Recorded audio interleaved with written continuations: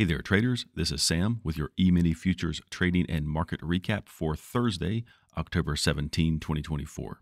The time is currently 7:57 a.m. Eastern. What we do here primarily is find high probability trade setups in the ES by using data in the SPY, also known as the spiders. The ES, of course, is the S&P 500 E-mini futures. Check out the description below this video to learn more. I don't have many levels on the board today. Notice that the overnight session has pushed price up to around 584.60. That's of right now. We still have plenty of time until the opening bell, and there is an 8:30 a.m. data release that might move price around in the meantime. You can see current price right here.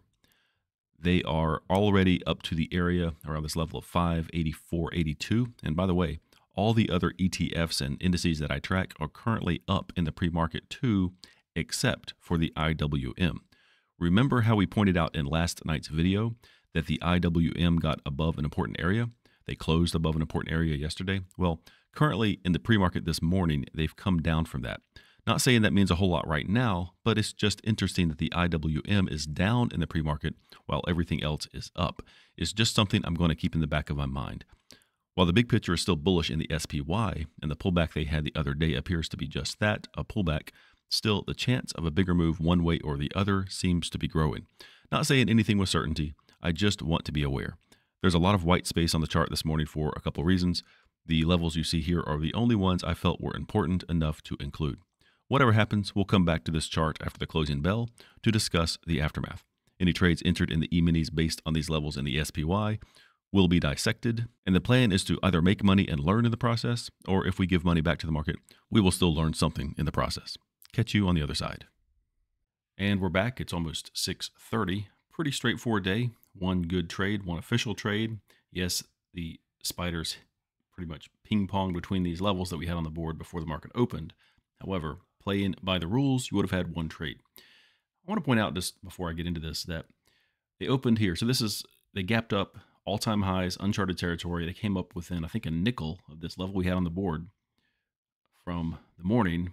And after all day long, they come down, 40 S&P handles, 40 S&P points or so to within like 4 pennies or so from this lower level. So pretty interesting that they respected these levels all day long. So where was the trade? So this is a good example right off the bat why I don't like to take trades usually within 15 minutes of the opening bell. If you had taken a long trade when the SPY hit 584.82, you would have been out of luck. But given them time to settle in a little bit, 9:45, they were definitely under this. So the market's telling you that, okay, they're settling in. They already kind of showed you a big drop. They're kind of weak. Probably they're going to go lower. So going short at the level, if they come back up to it, that's the plan. 584.82, I adjust this to 584.77, 5-cent buffer. There's your short trade. Boom, pretty nice base hit or more. I'm not going to touch this level for a future short trade. So while they did respect it later, just not going to do it. That's the way I like to play them. But you're welcome to try it if you want. So 582.25 would be 582.30. And they came up within 7 pennies and took off. That's a near miss. Not sure when to take it again, but when they did finally hit the level, it was after the line in the sand. I don't trade within 30 minutes of the closing bell. This is essentially near the close of the prior day. So they came down, rocketed off of this area. So the market's telling you right here is probably where the level should have been. Sure enough, in the future, if you look all the way over here, that's where they found support again. Like this other level, it was good for multiple trades if you wanted to try it again. But to me, this is the one official base hit. Very easy trade. And here is how I traded it. I have this paused right as I'm putting in the order. So I have in my order activation, I'm saying if the SPY is greater than or equal to 584.77, then, and I click OK. What you don't see off screen is me saying sell at the market in the E-minis when that scenario or if that scenario happens.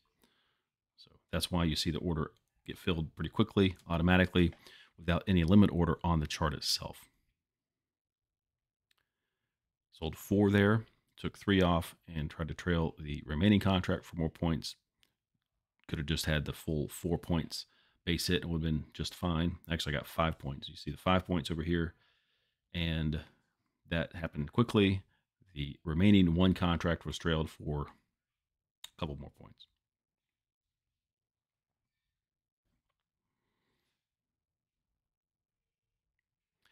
If the trailer had been maybe 7.5 points, I would have been able to ride this thing farther down because they dropped all the way down close to 582.25.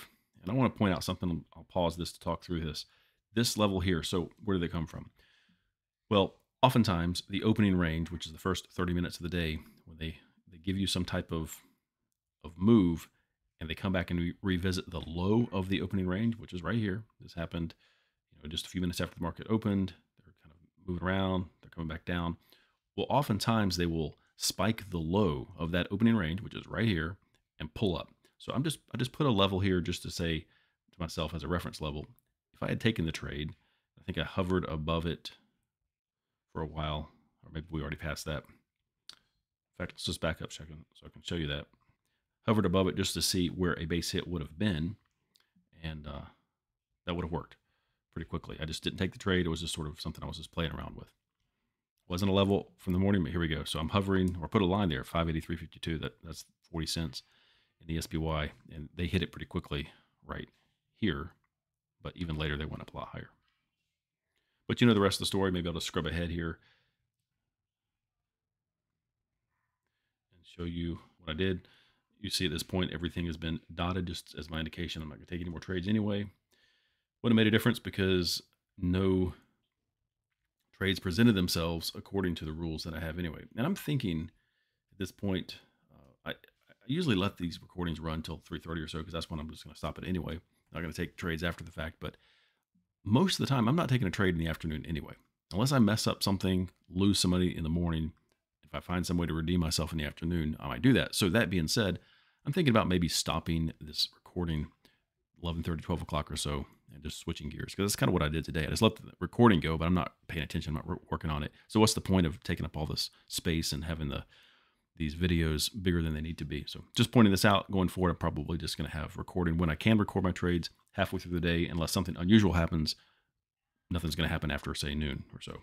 Is there anything we can tell from the daily chart? Well, obviously it was what you could call a gap and crap. They gapped higher, opened, fell, and they closed 582.35, which is kind of an interesting area, which is hard to tell here. But if we get into a closer, smaller time frame, like maybe an hourly chart, this would typically be a good area. I mean, it is a good area of support. And you can see they bounced. This is the day's activity on the hourly chart. They bounced here, got down there, but now they're closing kind of under, or starting to close under this level. Currently in the post-market, the price is 582.80. That's where they're at. So they jumped a little bit, but anything can happen and it could change a lot by tomorrow morning.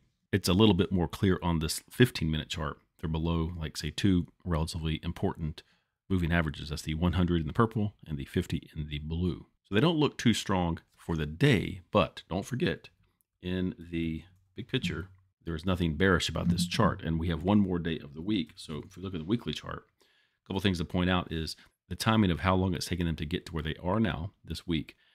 If they had a nice solid signal of a trend change on high volume, then we've got something. They could pull back. But one thing I'm really seeing at this point is timing's decent. Volume's really low. I doubt they're going to pick up a lot of volume tomorrow, but never say never. But they have kind of got extended from the 20 period moving average. Nothing you can bank on, but oftentimes they're going to come back or go sideways or do something and let price kind of catch up to that.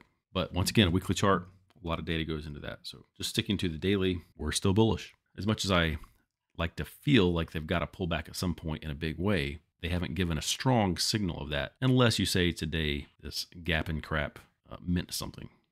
But tomorrow morning, we're going to have more refined levels. But I can't say anything with confidence in the long term at this point. On the logs, the first one we're going to look at is the playing by the rules log. Pretty easy, straightforward. One base hit. The other one it's bold, just to show that this level was hit but not traded because it was within 30 minutes of the closing bell. So 4 points. Take a look at the averages, the totals, and so forth. On my trades over here at the Sam's Trades output tab, Sam's Trades log, is the same thing, but I got a little more, 4.75 points, because my 4 contract trade netted me $950 before commissions. So that's a wrap for today. Thanks for tuning in. I hope you learned something, found some value. If you did, I would appreciate it if you like this video and subscribe to the channel. Keep this thing going and growing. I appreciate the support. Tomorrow morning, new levels will be on the board, fresh new game plan, and we will take it from there. Thanks again. Have a great rest of your day.